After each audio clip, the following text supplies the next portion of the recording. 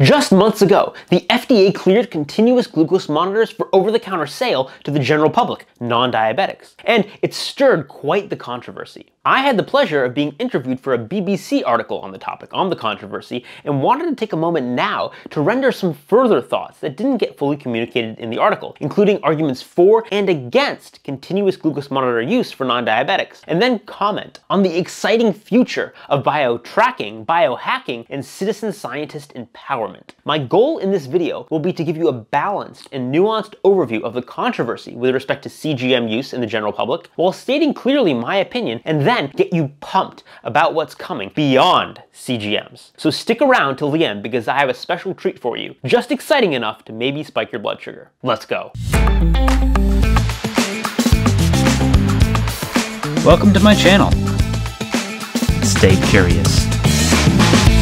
Now I want to run through the #1 pro, as well as 3 cons or counter arguments with respect to CGM use in the general public, and then respond to those counter arguments. So the #1 pro, in my opinion, really the key reason I'm for CGMs, is that CGMs can provide powerful biofeedback that inspires behavior change when used in the right people. Information is power. When you have your own data in hand and you're constantly engaging with it as part of your daily routine, you can very quickly gain insights that you wouldn't otherwise have into how your own body works, how environmental inputs, including but not exclusively food, impact your metabolism by looking through the lens of your continuous glucose curve. Granted, it's just one element of your metabolism, but it is a bellwether for what's going on in your body metabolically. And then you can use those insights, internalize them, and manifest them into behavior change. And I think that's incredibly powerful. In effect, it's citizen scientist empowerment, and it's a tool to offer people to help fan the fire of pre-existing curiosity in metabolic health. Now moving on to the cons or counterpoints, as well as my responses to them. The first is that by focusing on just one biomarker, glucose, you don't get a full picture of metabolism, and that this could lead to maladaptive behavior change. This is a fair counterpoint to an extent, but I think has been treated with quite a bit of hyperbole. As one extreme example, some healthcare workers have argued that patients might not exercise because they're wearing CGMs and exercise can spike your blood sugar, and that could be scary to patients. I think this is a little bit of a hyperbolic example. You can decide for yourself. Maybe on the more realistic side, or slightly more realistic side of the spectrum, some people are worried that patients or members of the general public might be dissuaded from, say, eating blueberries, because blueberries have some sugar that could spike your blood sugar relative to, say, butter or bacon. And they're afraid that people will opt for eating fewer blueberries and more butter and bacon. And even if for the sake of argument we agree that that were bad, I think this is a limited argument. Here's my take. These aren't problems with the tool, but with user education, and that's what we should address. This is true for almost any tool. Any tool can be misused, and we should absolutely take efforts to reduce misuse. But that doesn't mean the tool is a net negative, nor should we restrict access in general if others could benefit. So by analogy, we don't restrict access to hammers just because some people might have have poor aim and miss and have a propensity to hit their finger rather than hit the nail. That's tool misuse, and it's unfortunate, but the solution isn't to restrict hammer use, but rather to try to ensure that the right people use the tool and become proficient in its use. As far as CGMs are concerned, providing harm reduction education I think is a great thing and should be part of the rollout of CGMs to the general public. One simply needs to educate people on what normal healthy glycemic variations are with respect to things like the cortisol awakening response, responses to exercise, different types of exercise, and what to expect when you eat fruit or, God forbid, have ice cream with your daughter. So in my opinion, it's about education with respect to tool use rather than restricting access to the tool. The second con or counterpoint is that CGM use could exacerbate eating disorders like anorexia nervosa or orthorexia. Again, I think this is a legitimate concern to some extent and we should have an open discussion about it. But again, I think it's a matter of matching the tool to the appropriate user. So by analogy, daily weighing on a bathroom scale can be an unhealthy behavior for someone with anorexia nervosa, and yet we tend to agree it's appropriate to give the general public access to bathroom scales while acknowledging some people can misuse the tool. And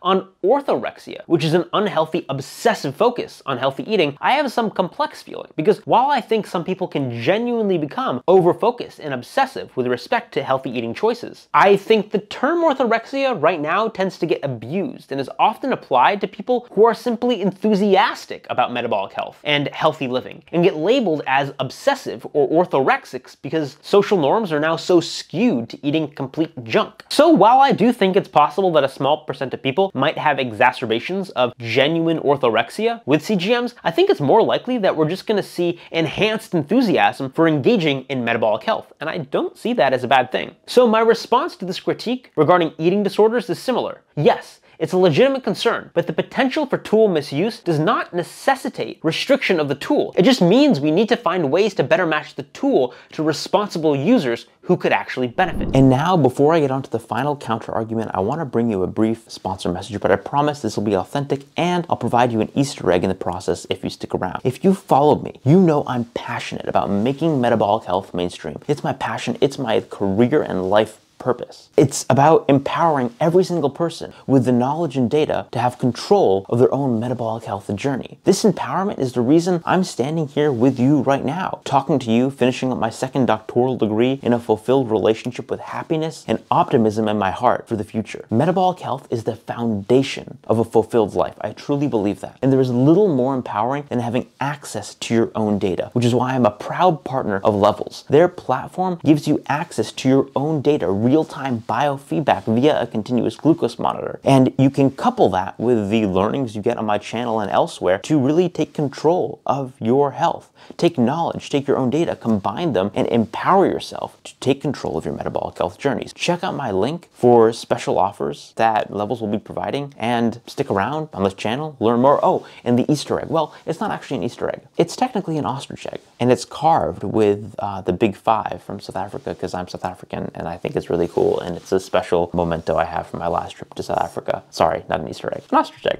The third con or counterpoint is that there aren't data that CGMs actually provide benefit for non-diabetics. And this is true, but my response is pretty simple. Absence of evidence isn't evidence of absence. So to unpack that a little bit, what I mean is that just because we don't have top tier level data in the form of long-term human RCTs in healthy people for outcome level data like reduced incidence of new onset diabetes, decreased major adverse cardiovascular events, etc., doesn't mean CGMs can't provide some benefits. In fact, I think it's important to acknowledge that the sort of data people tend to talk about, like the RCTs, aren't really that relevant in this case. Because the purpose, as I see it, over-the-counter CGM access is to provide self-selecting potential users who are already interested and inspired to engage in their metabolic health, an additional optional tool, versus forcing someone and randomizing your average person to CGM use. Those are two very different scenarios. Furthermore, while there aren't data showing that there are outcome benefits for non-diabetics, largely because there hasn't been investment in generating those sorts of data, there also aren't data saying that this tool has any harm. If you have a tool that could help provide biofeedback to people, combined with thousands of attestations from non-diabetics who have used CGMs and found them valuable, and there's no clear evidence of harm for the intervention, an intervention that's simply providing people with their own data, it's not a pharmaceutical, then I say you don't need an RCT to justify over-the-counter access. It's just a tool. But now moving on to the future, or a hint at it. Because here's the deal. CGMs, they're just an appetizer, or barely that. Their main limitation, as stated previously, is that they only provide one metric, glucose, and fails to give a more comprehensive picture of an individual's metabolism. But that's going to change with a whole new era of bio-tracking innovations, and it's going to change soon. There are already companies looking to empower patients with at-home tools and kits to provide them with hundreds of biomarkers, some continuously tracked, and then couple those with general public education and data interpretation to usher in a whole new era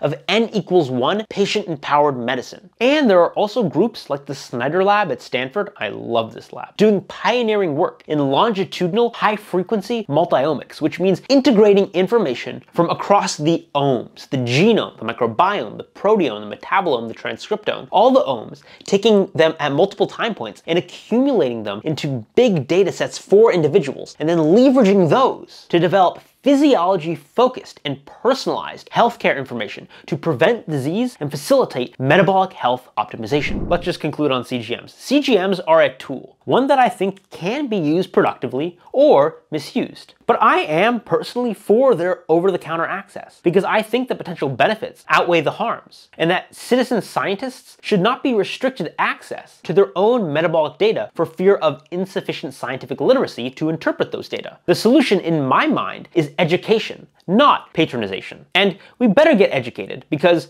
we are about to enter a whole new era of biotracking. Are you ready?